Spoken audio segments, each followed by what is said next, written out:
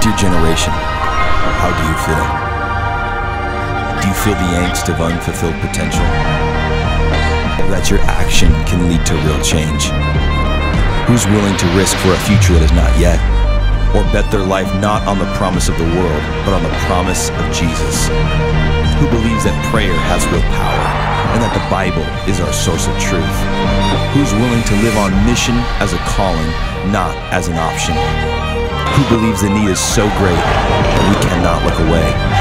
There's a reason you feel that way. You were made for a vision bigger than you.